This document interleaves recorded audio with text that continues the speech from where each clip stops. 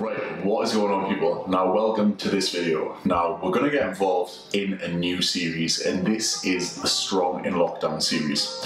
I've wanted to do something like this for a long time, where it is 4 key elements of training, and especially during this lockdown, there is no better time to start this. I thought, what better way, what better opportunity to try and teach you about the fundamentals of training when you probably have limited equipment, limited motivation, and really need some help more than ever. So first of all, welcome to episode 1. Episode 1 is going to be on training and everything that I think that you should really be considering when you are training at home this lockdown. So the first key thing that I think that you can manipulate at home especially is tempo. So tempo is essentially exaggerating the mechanical tension that your muscles are on when it comes to doing any sort of movement, any sort of lift. So if you think about it, and think about it as simple and as literally as this, right? If you can increase the amount of seconds that your muscle is under fatigue, then it is likely to cause more stress, cause more stimulus to the muscle, and potentially grow or maintain your muscle mass. So one of the examples, and I'll give you here, is a Bulgarian split squat. Now, an absolutely horrendous exercise, something that I absolutely love in all of my leg day and lower body sessions. Quite a lot of people complain about these regularly with weights, okay? But perhaps you're sitting there with like 10 kilogram dumbbells, maybe even 7.5 kilogram dumbbells, or maybe even a band. So what can you do to try and enhance this and to increase the mechanical tension to make those 10 kilogram dumbbells feel like 20s, 25s, 30 kilogram dumbbells? Well, decreasing the negative and slowing the tempo down, and this is something that we use fundamentally in a lot of the sculpt training programs, where you are exaggerating the negative phase, so that would be the downward phase of the rep for 3 seconds, 1, 2, 3 on the way down, potentially even pausing at the bottom for 1, 2 seconds, and then pressing up, but not pressing up as aggressively as you might do when you're shifting something that is like 80 to 100% of your max, potentially slowly driving up in a 3-second phase. So there is a much elongated flow of each rep, and it will cause almost 6 to 8 seconds of mechanical tension on the set muscle group that you are trying to train.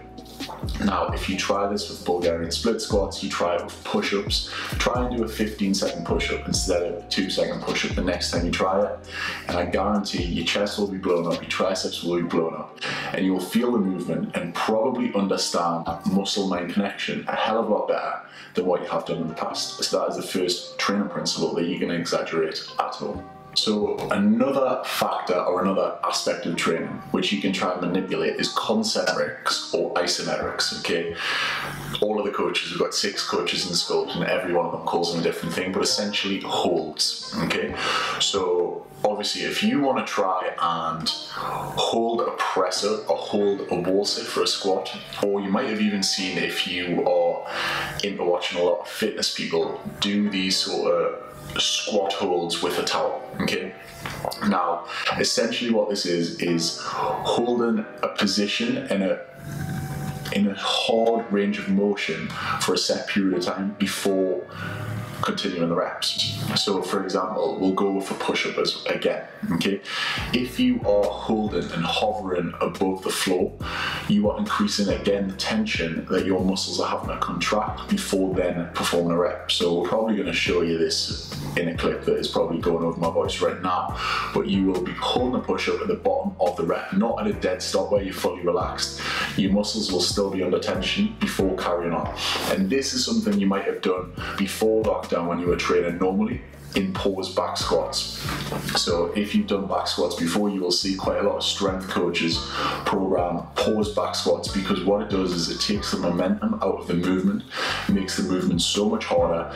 It feels like you're lifting heavier, but you're still really using the same load, and you can still perform and enhance and improve your reps and your progressive overload essentially. So the third thing is sort of an item or a bit of equipment, and it is bands. If you have any form of bands at home, and quite a lot of the time in Sculpt, when we get new clients that potentially don't understand muscle-mind connection, they don't understand how to fully contract a muscle group, or they need support. So take a lat pull down, for example. Quite a lot of machines in the gym will have a drop off point, or they will have like a strength curve. In certain portions of the machines, you'll not really feel that much tension. So sometimes when new clients come in the gym and sculpt, we'll use bands to help them perform a lat pull down or a lat pullover to try and understand how to keep tension on their lats and rhomboids and so on and so on.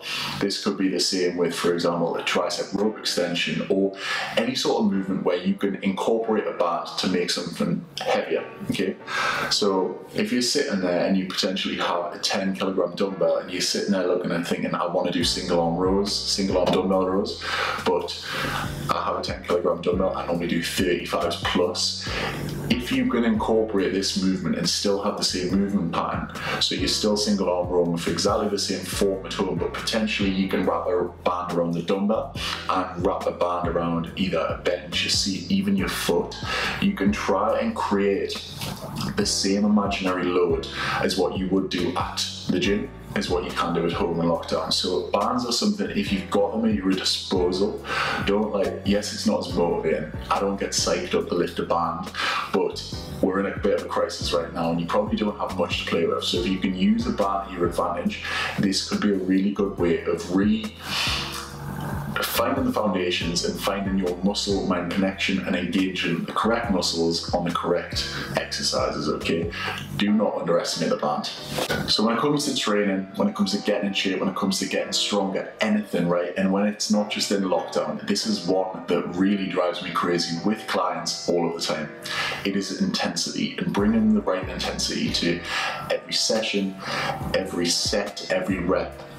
If you can produce intensity with any sort of bodyweight movement, any sort of whatever the movement is, it does not matter, okay?